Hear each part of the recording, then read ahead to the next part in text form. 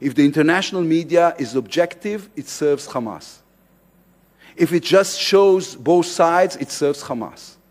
My argument is that the media can't just claim to bring both sides of the story. If you do that, you are only bringing one, Hamas' side. That's cowardly and it's lazy. It's an insult to the victims, including the Palestinian victims.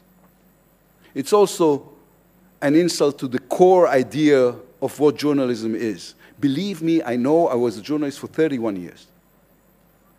I have no problem with criticism of Israel. But when you know that one side lies and one side makes every effort to verify the facts, the least we can expect is that you don't give a never-ending platform to the lies.